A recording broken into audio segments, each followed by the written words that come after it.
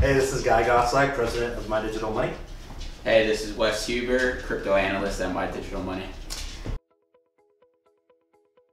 Yeah, so Polygon is a layer 2 solution on top of Ethereum to essentially help developers more easily create decentralized applications on the Ethereum blockchain. And it also helps those applications talk to each other. So it's interoperability and scaling on top of Ethereum. And those are some of the biggest challenges that Ethereum has, right? Ethereum is the most widely adopted framework for building decentralized applications. And one of its biggest challenges is scaling, right? And so I think people are starting to realize that, you know, what value Polygon is actually bringing. It allows multiple options for scaling, and it gives optional security, and it makes it very easy to create decentralized applications with a few clicks of a button. You don't have to be as technical, so it provides you a whole framework. And as these applications are becoming a lot more, you know, it's understandable now by the larger community. I think it's become more mainstream. Like, there's consensus that these are valuable applications with all these NFTs coming out and all this metaverse adoption and, you know, decentralized lending and DeFi.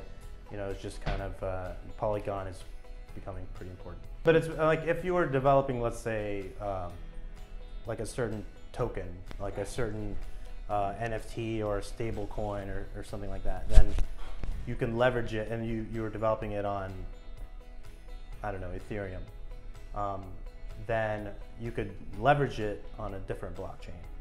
So then you can leverage that NFT across different applications, use it to pay maybe on a different network. Yeah, so there's multiple, so developers can more easily create decentralized applications. So you can have two applications that can now talk to each other, you know, two projects that can more easily talk to each other. So if you were to create a specific digital asset, you have a project that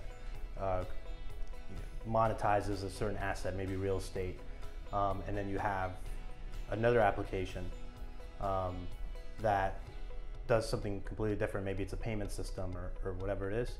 So you would be able to exchange assets between the two and you know, actually transact between those two applications. So what they're kind of suggesting is that Polygon is essentially an index fund of Ethereum. It allows for scaling solutions and also helps with the reduction in cost efficiency of the high gas fees on Ethereum.